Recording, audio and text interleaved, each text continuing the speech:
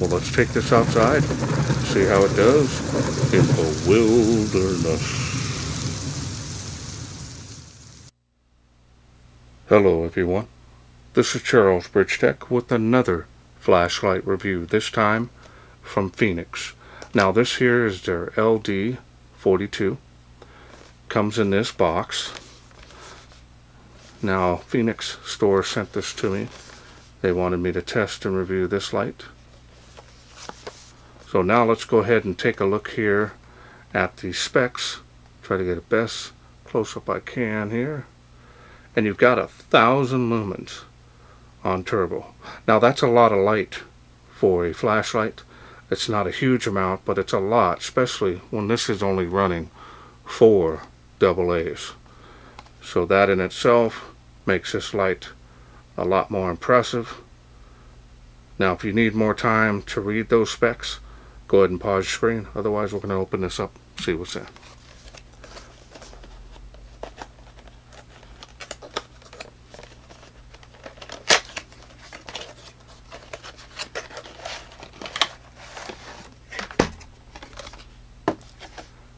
And we've got one user manual. Now this is a multi-language user manual, and it is pretty small in the writing, so you may want to use a magnifying glass if you have to.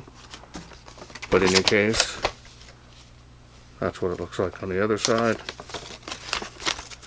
Really nice detailed manuals on all the Fenix I've ever tested. You got a brochure here for more of their wonderful products. And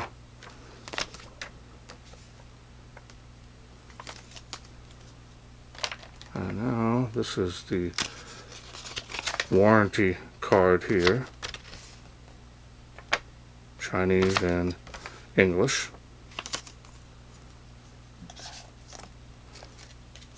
And then we've got one O-ring in here and a lanyard.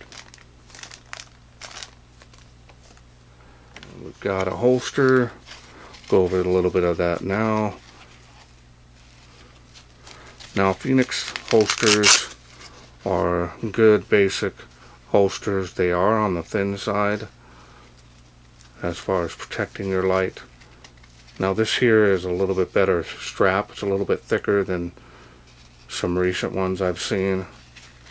So the material again is pretty thin on that, but this might do a little bit better than a real thin one I've seen on some of their holsters, and kind of questionable for long-term use, especially holding a, you know, a $60, $70 flashlight. You don't want to drop that, especially the holster and everything. You might not hear it hit the ground. So this one here looks a little bit better, thicker material there.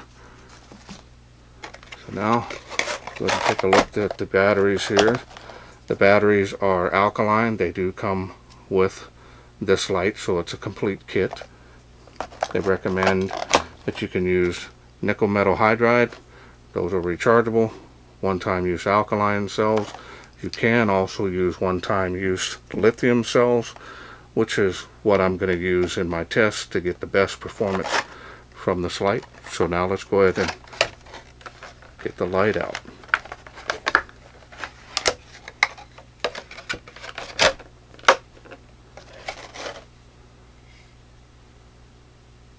There it is.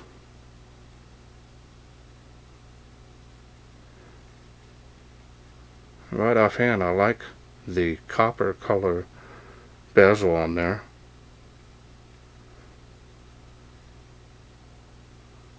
Now as you can see here, to turn up the brightness levels, you have the dial, and you can do this all with one hand as well. So you can one-hand it, raising up those.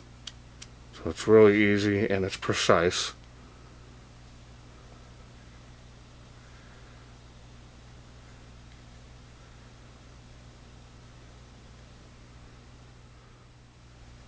Now I don't know if you can see it here on camera, but this barrel here that holds the batteries is actually plastic, And I've done some flashlight reviews with the same type of construction, and it's actually quite durable.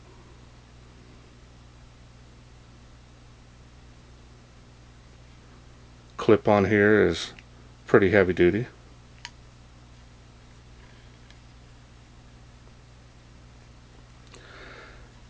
Now the style and design on this is very nice. Now it's nice here. This feels like it's going to be really feel good in the hand. Got a really good grip on that because of the way the barrel is there. You really lock onto that. Hold it for everyday carry. You can even hold it tactical if you want. Might even be able to run the dial here with your fingertips, pinky or your other finger there. It might be able to work out. Now the machining and finish on the head is excellent.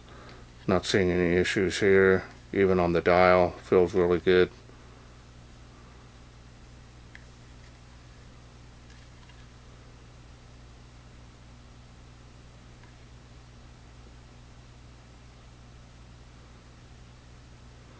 Alright, so now let's go ahead and take a look here at the deep smooth reflector. This is running the Cree XP-L LED. Get a better picture of it there. There we go.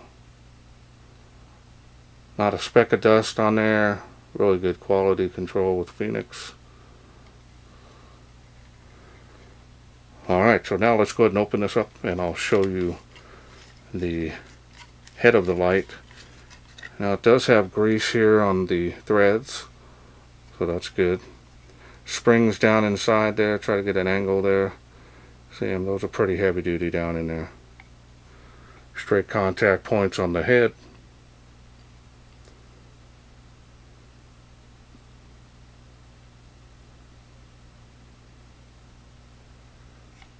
Alright, so now let's go ahead and bring out the batteries that I'm going to be using in this test here.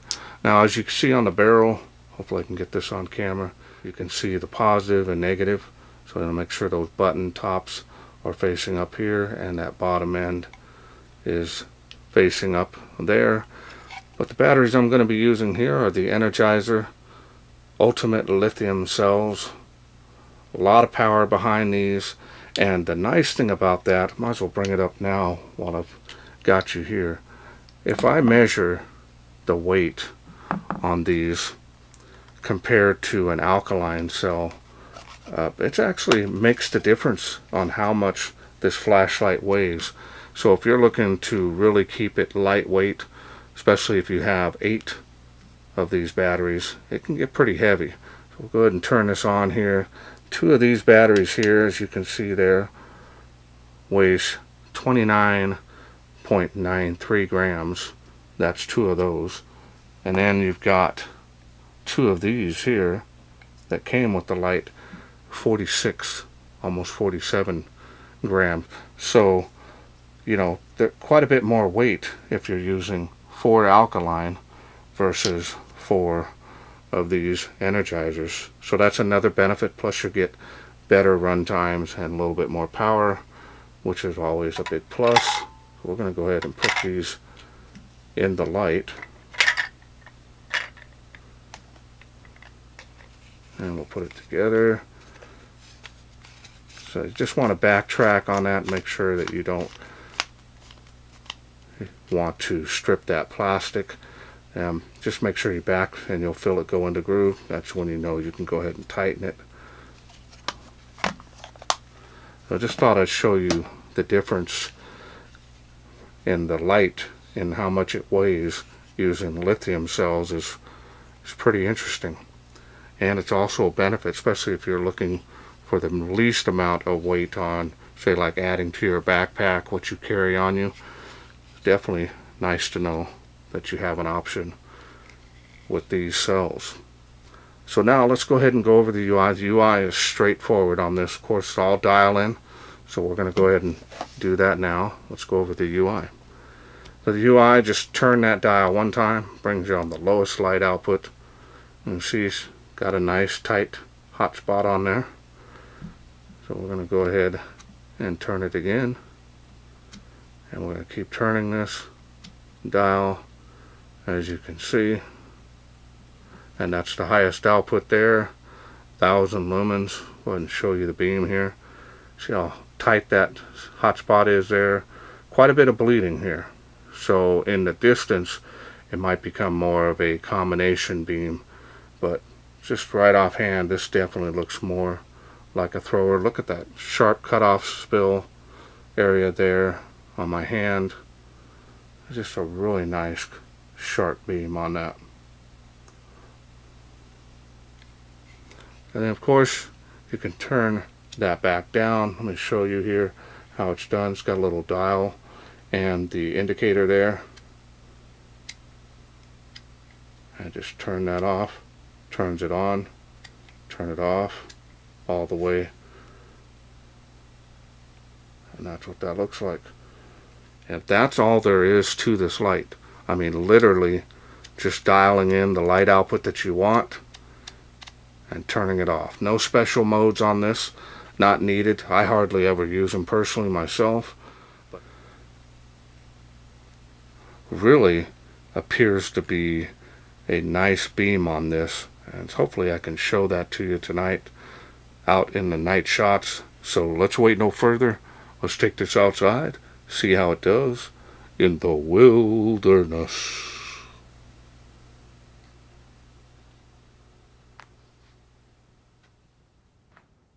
We are out here in the darkness with the Fenix LD42. That's been storming pretty bad here for the last couple of days. So let's go ahead and get started. Turn it here. That there water spout is 35 feet from where I'm standing all the way over here, literally to my feet, all the way over there. Now, I've gotten a lot of questions about distances in my videos. If you'd like to see them, I have screenshots from Google Sky View with the markers showing the proof of distances. This here is 65 feet from where I'm standing, and it is making that there on the tree. See it a little bit more on the leaves are starting to come in on the trees. There it is on the fence. Alright, we're going to go to the next level here, see how it does. Spill has come alive.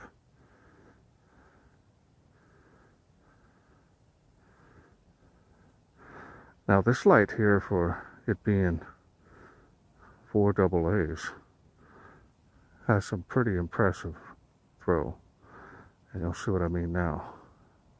At this light level, it's making 138 feet from where I'm standing. Pretty incredible.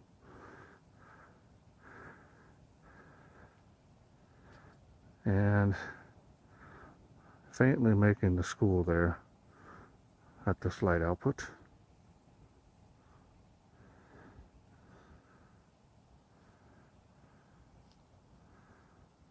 Leaves are starting to come back in on the Tree of Life, so that looks nice. Alright, we're going to go to the next level here, see how it does. Fence line, tree line.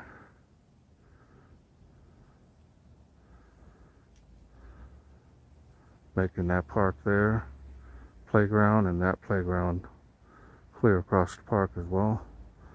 Trees are quite a ways away. And we got tennis courts over here as well. And it is faintly making those trees out in the distance.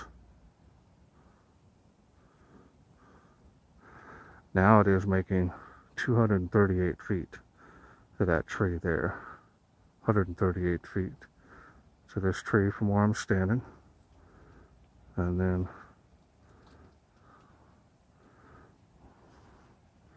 pan around over here. As you see now, it's making a school, even though the lights are on.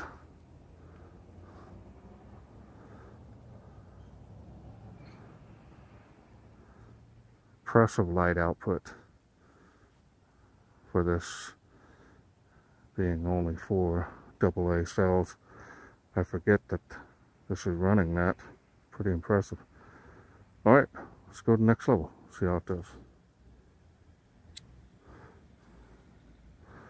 Wow. Do a beam profile here, look at that.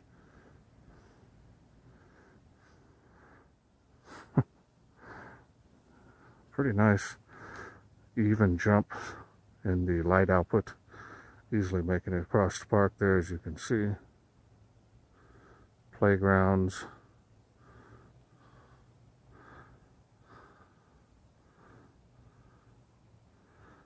As you see there now, it's making those trees even better.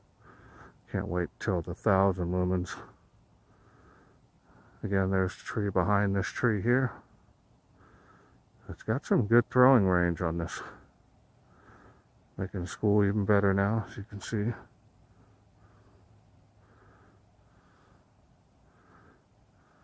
And it's almost making the palm tree, the first one, very faint in my eyesight here.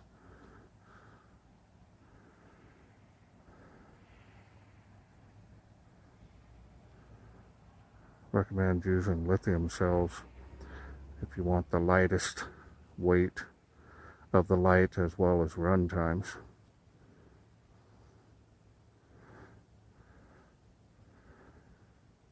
Alright, let's go to the highest level now. Wow. There's the beam all the way out. Hot spot there. Look at that. Fence line, tree line. Easily making it across the park. Look at that. Hold it up a little higher. That park and that park, quite a ways away.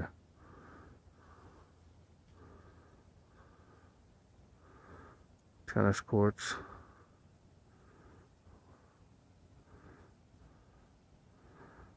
Making those trees there, those are quite a ways past the baseball field.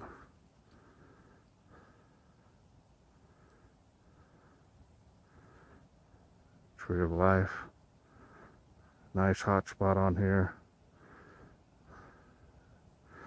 Kind of leans more towards the combination side and thrower. And there it is, look at that. That's the first palm tree. And not quite enough. Well, it is there faint on that further one out. What that one is doing.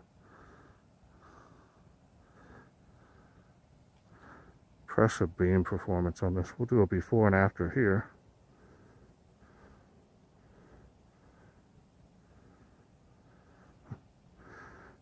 Incredible.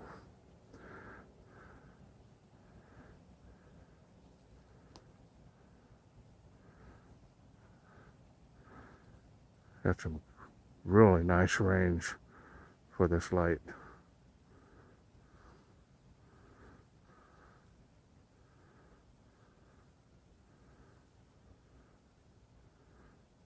Making those trees over there as well. Nice range. Alright. Hope you enjoyed those night shots. Okay, welcome back. Performance on this, I forgot I was using a 4 AA battery light. This thing really does an incredible job, especially running off of 4 just regular AA's that you can get anywhere, including these lithium cells. You can buy them at the stores. I purchased them on Amazon. They always have some of the best pricing on them. And there's other lithium cells out there that you can get one-time use. They're not rechargeable, but they are incredible run times on this light. I used a pair of alkaline here, just turned it on, sat it upright, and just let the light work its way down. And about 2 hours later, that was on high. This had stepped down. It was still going. And so I measured the cells. The cells still had a little over 1.1 volts on them. So that itself, just on alkaline, these lithium cells, I don't really like to use them for testing for long durations because they are a little more pricier, but they have performed very nicely in some of the tests that I've done in the past. So I know these will outperform alkaline three to four times longer. You know, you're going to pay a lot more, but you're going to get a lot more hours of runtime with these cells. Very nice look on this light, well built construction, feels rugged even though it is plastic.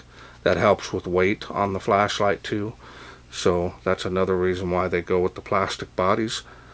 And I really like the dial in feature on that, really easy to use. So I see no issues, especially for this being an everyday carry. You can put it in your pocket. It is a little thick here, you know, but you know, it can use it for everyday carry. I don't see any issues with that, especially with the holster, which now I'm going to go ahead and show you how it fits in there. Holster is a little wider on the body, so you can easily put that in there, slide it down in, and you've got it. It's going to provide basic protection there. As you can see, it doesn't stick out very far past the head of the light, but it does a little bit there. No elastic, so this is pre-fit for it. So yeah, that feels really good actually. So it's going to hold this light good. Again, this is going to be a light duty holster. You definitely don't want to depend on this holster for long periods of time, even though this is. Now the belt area here where it goes onto the belt is thicker. That's really nice. That's a big plus in my opinion. Some of the ones I've seen, they're just real thin, and I don't think they're going to do well over time. This one here is going to do a little bit better, provide a good basic protection of this light. So I want to thank Fenix Store for sending me this to review. Now if this is something you are interested in getting, remember this complete kit. I'll leave a link down in the description area, including a discount code. We can save some money on this kit, just in case you're interested in getting it. Well, that's it for me. I hope you enjoyed this LD42. If you did, please share, like, and subscribe. That way I can bring more of these Fenix lights to you in the future. Thanks for watching. Take care.